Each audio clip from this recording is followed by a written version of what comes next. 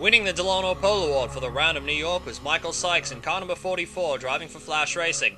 The Welshman taking pole in a fan-designed livery. In fact, there will be two fan-designed cars on the front row because Melanie Cleveno in car number 74 also has a fan-designed car. Originally, we believed there were only going to be 14 cars for this race, but the race organizers insisted that all teams participating enter 3 cars, therefore raising the car count from 14 to 21. And I think it's great to see that the race organizers were thinking in the fans' interest, and of course to see more cars on the grid will, I think, improve the show quite dramatically. Also, in silly season news, we have been informed that Davina Henton has been signed to drive for Lynx Racing in 2013. Not really a surprise there. As you can see here on the grid, there are several guys who haven't been in the series for some time. Cyrus Laterza in the 3rd car for the Degamo team. Paul Lyons, who hasn't made a start since 2009, believe it or not, got picked up to drive the 3rd Black Diamond car. And there's another guy at the back of the grid, Mariano Zavala, who is scheduled to drive for Xenos and Arla competition soon, I believe. He's been running open wheelers, and he's had a very eventful weekend. Ethan Everett on the back of the grid crashed in qualifying, didn't set a time at all. Also, this race is going to be much shorter than the usual TM Master Cup Series race, which usually runs to somewhere between an hour 15 and an hour and a half. We're going to see a race that's probably going to last somewhere between 35 and 40 minutes, effectively making this a sprint race. Dan, off to you. Thank you, Lance. Early drama for Leonid Roderick and Blake Camphausen. Both these cars hit the same piece of debris on the warm-up lap and had to pit to change tires while the rest of the field was coming to take the start. Now we're going to have a look at Chris Johans in the 64 car, who's going to start all the way back in 7th on the grid. And look at that nice start that he got around Ashby and Danny Savin in the 04. And Chris Johans and Tony Durbin are going to make a heroes of themselves in turn 1. But the 64 of Johans, a great start. He's gotten almost around Yamino Tenchi in the 25 car. Chris Johans in the 64 car, former Arla champion, really showing that was an excellent start by Chris Johans, showing his talent right there. Here's Melanie Cleveno, his teammate in the 74 car. This is a fan design paint job, an identical paint job to the car that Ethan Everett finished 2nd with in Brazil. Ethan Everett is running this paint job as well, but Everett started last. Cleveno fighting Michael Sykes to take over the lead on the first lap, and Cleveno not giving up. Melanie Cleveno does not have a drive lined up yet for 2013. She's been doing quite a few fan tours throughout the weekend, but Cleveno clears Michael Sykes coming under the 2nd bridge there. As you see, as Cleveno's gotten around Sykes, we're looking off the back of Cleveno's car. Oh, a little contact there between the 44 and the 74. And Sykes fighting back. He's not going to make Cleveno's life very easy. Michael Sykes, car number 44, challenging Cleveno, trying to get around, but Cleveno's going to have the advantage. Sykes goes wide, he hits the wall. Michael Sykes brushes the wall. Tony Durbin almost hit it. Tony Durbin, I think, got within about an inch or two of hitting the wall, but Michael Sykes clearly hit it, and that lost him a lot of momentum, and Cleveno took the lead. Here's Danny Savin in the 04 car. He is from New York, so it's not unfeasible that he would be running here in the 3rd Flash Racing car. Looks like it's good to see him perform in front of his home crowd in a great car. Tom Delgado was believed to be in contention for this ride as well, but contractual obligations meant Delgado could not take this ride. Jacques Bouvier is in the 14 car, the 3rd Majestic Motorsports car. As you can see, it's going to be a little tricky to tell this car apart from the 12 car. His teammate Mika Pasanen, who he is racing with for 10th place. Right behind them, though, Cyrus Laterza in this 151 car. You want to talk about a very detailed paint job? Well, get a look at this 151 car. This is sort of a retro tribute kind of livery they've got on this car. It's not a symmetrical paint job either, so this car is really kind of a work of art almost. The paint job in this car is comprised of early screenshots from 8-bit Pokemon games, so it's good to see some very tasteful tributes there with that car. On board, Dale Roswell battling Marcus Leonard way back in the field. Neither of these guys have had a really good weekend so far. Roswell is going to try to make a show of it, fighting Leonard very hard. It's going wide again. Oh, Roswell hard into the wall there. That wall's been, looks like it's being not exactly anyone's friend early on in the race. Roswell's teammate, Peter Short, in that sort of pink and black 19 car, the under construction paint job, Roswell fending him off, and their teammate for this race is Paul Lyons, who's back in the series in 13th place, driving the Buxton Powerworks livery. Lyons in this car is really, he's not had a start in the Master Cup Series since 2009 when he was replaced by Ethan Everett. And he's running in 13th place. He's been doing some heroics in Arla for very underfunded teams. In fact, He's actually scheduled to fly up to Orange County to run an Arla race over there. So Lyons driving for Team Burr over in Arla is really his Arla success is what got him this ride in the first place, and he's clearly making the most of it. And it's good to see Lyons back in the series.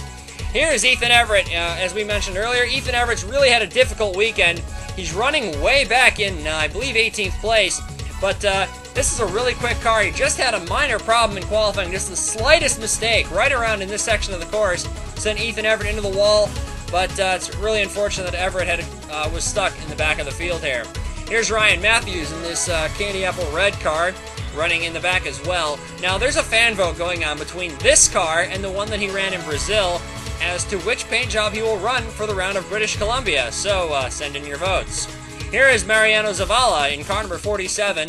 I think it was a little too easy for him to get his master license, but I think the organizers were desperate to get 21 cars instead of just 20 in this race. He's been spectacular so far this weekend, and when I say spectacular, I mean he's been in the fence on a regular basis. So Zavala's not been terribly quick, but I believe Xenos has a place for him in their Arla program and are just using this race to get him some more experience in a Fender car.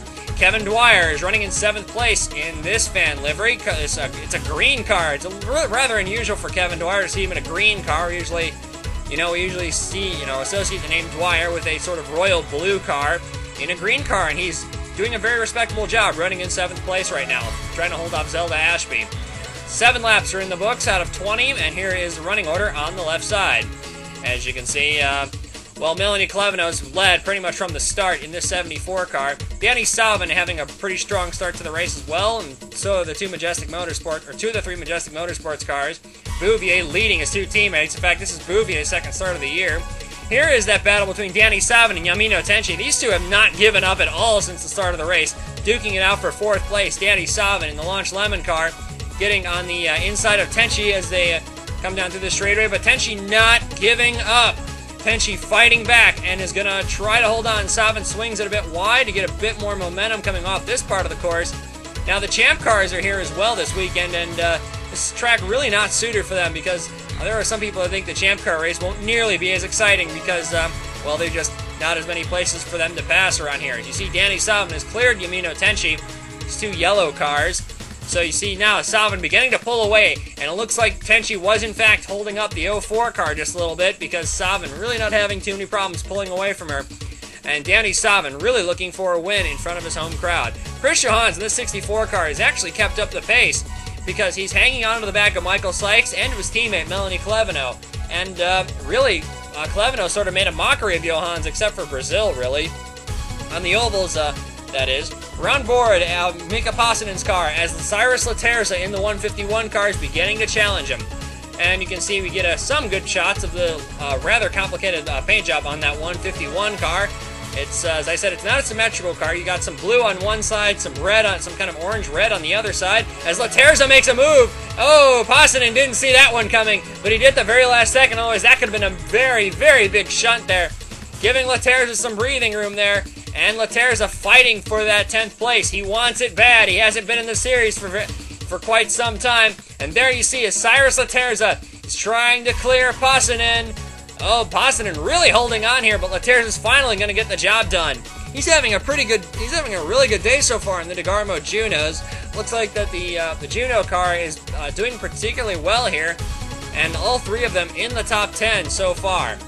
Every single car in the field except for Zelda Ashby and Cyrus Laterza hit the pit lane on lap 10. All of these slow twisting turns here at New York are really not making fuel such a big concern. It's tire wear that is a major concern here. This is a very abrasive track surface, as you would probably expect, this being a street circuit. And Zelda Ashby in the 55 and her teammate Cyrus Laterza rolling the dice to stay out an extra lap. Here's Leonid Roderick entering the pits in the 4. He has actually caught the back end of the field, so Roderick really has been flying. Here's the battle out of the pits. Melanie Cleveno and Chris Johans. Oh, contact between Chris Johans and Michael Sykes as Johans takes second, but Cleveno retains the lead in the 74. We're going to have to see now if Zelda Ashby is able to get out in front of Melanie Cleveno. As you see, Michael Sykes just merges right into the side of Chris Johans' car. Johans doesn't look like he's got any damage to that car. Here's Paul Lyons. Oh! Contact with Pasanen, and Lyons slides the car sideways. Now Lyons is very far over to the left-hand side, so I think that might have been an unsafe release. Now here's Leonid Roderick as he leaves the pits, and Mariano Zavala, who's way over to the right, I think, just hits Leonid Roderick there. Now, I think all three of these pit lane incidents should be reviewed, and, well, looks like I get my wishes today. All three of those are going to be reviewed after the race, and usually a pit lane collision means a points penalty of some kind. Cyrus Laterza and Zelda Ashby both pit on lap 11. Blake Camphausen in the 15 car has been having more mechanical difficulties. You saw him there. Michael Sykes peels off as well on lap 11. Of course, he is going to attend to the damage that he sustained after hitting the side of the 64 car of Chris Johans. Interestingly enough, I believe the 12 car, Mika Pasanen, yes, he is still on track. Pasanen is not pitting to fix the damage. He is going to just keep what he's got. Zelda Ashby in the 55 is going to do battle now with the 12 car. Now Pasanen, Laterza is right behind this battle. In fact, Laterza is going to be right behind Lyons. There he is. There's Cyrus Laterza. Now we get a rather interesting camera view here. We got one on top of a building. We're having a look now at the 12 car of Pasanen as he does battle with Zelda Ashby going downhill. And we're going to try to see if we can get a good picture of them, see who wins this battle from here. And I believe Pasanen has got it. Yes, Pasanen has cleared Zelda Ashby as we get a bit of a panoramic view of the buildings here. As I mentioned earlier, Blake Camphausen having more mechanical difficulties in the SAR Eagle. Lap 12, Ethan Everett is running all the way back in 15th place. He's not really been having great pit work, and it looks like Everett's race is not going very well at all. He's been struggling with this car. Oh, Everett's got a problem. Ethan Everett's got a problem. Huge disappointment for Ethan Everett. This was going to be a race where I thought he could definitely have capitalized, but just everything has gone wrong, and it's really not the fault of the driver, I think, because these things just happen to him so often, it just seems, and he's got to feel... Oh! If Everett just hit the wall, I think. Ethan Everett in the 76 car just hit the wall. I'm not sure what happened there, but that was strange. Anyway, Leonid Roderick in the number 4 car. He's actually set 2 of the fastest 4 laps that have been run in the race. Too bad he's way far down the order. Otherwise, I think he could really make things interesting at the pointy end of the field, because he qualified very, very well in this number 4 car, and it's a shame for him, and especially he's going to be, well, anyway. Here's Mariano Zavala in the 47 car. I believe he's hit the wall again. So Zavala not really having a very good day out there. Lap 17 of 20, and Melanie Cleveno has the quickest lap of the race, and that was on lap 4. As I mentioned earlier, she still does not have a ride lockdown for the 2013 season, and nothing says, please hire me for a drive, than by dominating the race, which she is doing at the present time in this 74 car for the Mitchell & Sons team that hasn't won a race since 2007. Michael Sykes is well over 5 laps down. In fact, I think he's 6 laps down. I don't think it's too far-fetched to say that the contact between Sykes and Johans caused some suspension damage on the 44 car. Back up to the battle for 5th place between Kevin Dwyer and Danny Savin, and we're about to see how bad Savin wants 5th from Kevin Dwyer, because Savin has really been working over the 72 car for the past few laps. Whoa! Kevin Dwyer really being defensive there. Danny Savin was about to come screaming in there. 2 laps to go, and Zelda Ashby sitting back in 8th place in car number 55 in the DeGarmo car. Ashby really been having a lot of strong runs this season, and she just really hasn't had the results to show. I know Ashby is in the top 10 in the championship, but I think she's clearly been one of the better drivers this year, and probably deserved a lot better results than she's gotten, quite frankly. But here is Ashby in about to have a look on one of the Majestic cars. And as you see Danny Savin continuing to work over Kevin Dwyer, he's way wide in the 04 car, just trying to get by. He sets Bouvier that Ashby's working around. Here's Paul Lyons and Cyrus Laterza doing battle. Oh, Lyons wide, and Lyons into the wall in the 36 car, so Lyons giving up a spot to Laterza. And now, Zelda Ashby coming to take the white flag is working around the 14 car of Bouvier, who left the door open a bit wide, and Ashby said, well, thank you very much, I will just take this position. But Bouvier just realizes his mistake, and he's trying to fight back. But Ashby's going to have the line, it looks like, and the 55 is not going to be denied here. So Zelda Ashby really taking the bull by both horns, as you can quite clearly see. Gets around, and now she's going to try to take on Danny Savin in the 04 car. And there she goes on the inside up the right side of the 04 is Cynon now, who's so caught up with fighting Kevin Dwyer, just realized that Ashby's directly behind him, and now Ashby swinging wide to try to get some more momentum to have a better run at the 04. As you can see, Ashby clearly working over Cynon, and she's on the inside, going to go downhill. Ashby's looks like she's going to get it, but Cynon fighting back for all he's worth. I don't think Cynon has enough to hold off Ashby in the 55. This is on the final lap, keep in mind, and Ashby's really just turned it up a notch in car number 55. Drag race between the two of them, all the way down this long back straightaway here as we're about to come back uphill. This 90-degree right-hand turn, and Ashby will take the spot away from Danny Cynon. Back at the front of the field, the Michelin Sons team has not won a race since 2007 at Daytona, but today that changes as Melanie Cleveno rounds the final corner to take her first TM Master Cup Series win in dominant fashion, leading all but one lap. Chris Johans, her teammate, comes home in second. Yamino Tenshi completes the podium. Tony Durbin, a quiet run, fourth. Kevin Dwyer hangs on to fifth as Zelda Ashby charged through the field to get to sixth. Danny Cynon taken by surprise. Jacques Bouvier, Cyrus Laterza, great job by Laterza, by the way. Mika Pasanen rounds out the top 10, his best finish since Cariala, if I'm not mistaken. Paul Lyons, great job in his return to the series. The struggles of Xenos are highlighted in this race more than anything else. Marcus Leonard led that brigade home. Zach Duff right behind him. And then their teammate Mariano Zavala hit, quite a few things and came home 18th. Peter Short and Dale Roswell both had disappointing days as well. Ryan Matthews in the 11 car seemed a bit underwhelming. Leonard Roderick in that 4 car just wasn't able to make up all that track position. And of course, SAR unreliability bit both Blake Camphausen and Ethan Everett.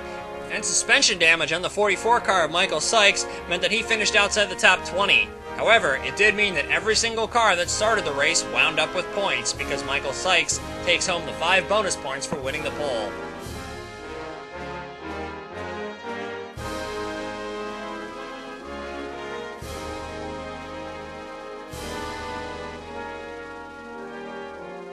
And now let's have a look at the Drivers' Championship, leaving New York and entering the semifinal race in British Columbia.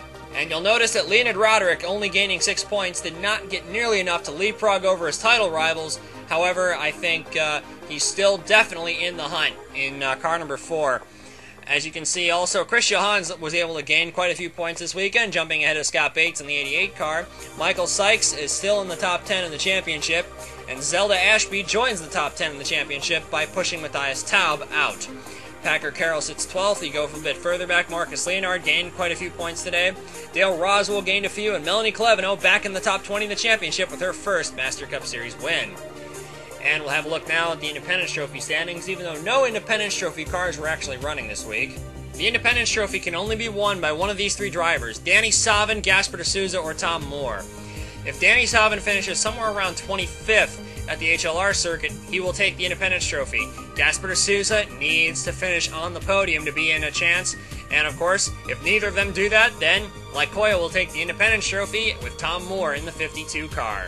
The final round for the Independence Trophy cars will be at British Columbia, and we will also see the final appearances of the fan design paint jobs.